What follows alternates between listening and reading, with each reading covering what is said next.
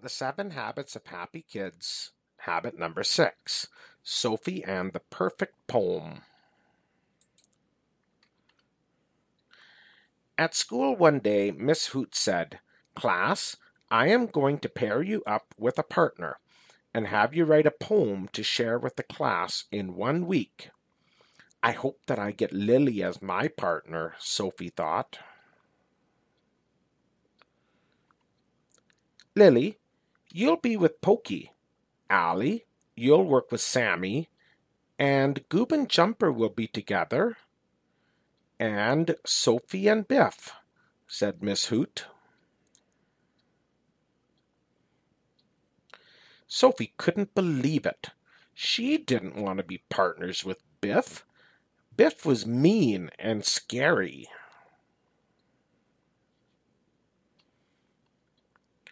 "Geez, Sophie, sorry you got Biff," said Tagalong Allie. "Yeah," said Jumper, "that's a real bummer." "I'm probably going to have to write it all by myself," said Sophie. "It has to be perfect." The next day, Miss Hoot gave everyone time to meet with their partners. Sophie and Biff got together in the corner by the fish tank. "I think we should write a poem about the sun, moon, and stars," said Sophie.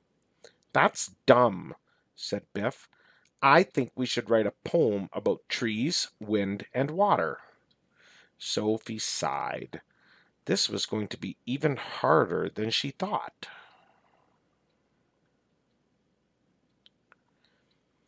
Sophie decided to talk with Miss Hoot.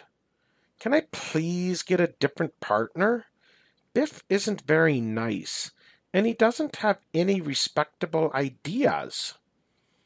"Oh, my dear Sophie, if you get to know him, you'll find that Biff is really nice, and he has lots of good ideas, just like you," said Miss Hoot. "I'm sure you two can come up with a poem that you both are proud of. Just open your eyes." Sophie agreed that she would try. So Biff and Sophie started working on their poem. "What do you like about trees?" asked Sophie. "You can use them to make a beaver dam. My dad made one that took him 6 months, and I got to help." "That's cool," said Sophie. "I also like the sun, moon, stars, and all that stuff too," said Biff. "You do?" said Sophie. "Well, maybe we could put our ideas together." They got to work. Over the next few days, Sophie and Biff hardly took a break.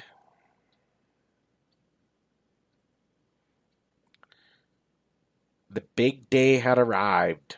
It was time for everyone to share their poems. Goob and Jumper got up in front of the class and read their poem first. "Our poem is called Bugs and Basketballs. Here goes," said Goob. "Basketballs and little bugs, everywhere you look. Little bugs and basketballs, see them in a book. If I had an ant, I would hide him in a plant. If I had a ball, I would bounce it off a wall. That would be real fun. Too bad this poem is done." "Well," said Miss Hoot, "that was, interesting." Next up were Sophie and Biff.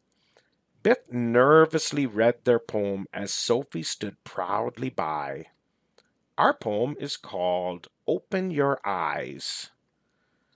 I opened my eyes, and what did I see?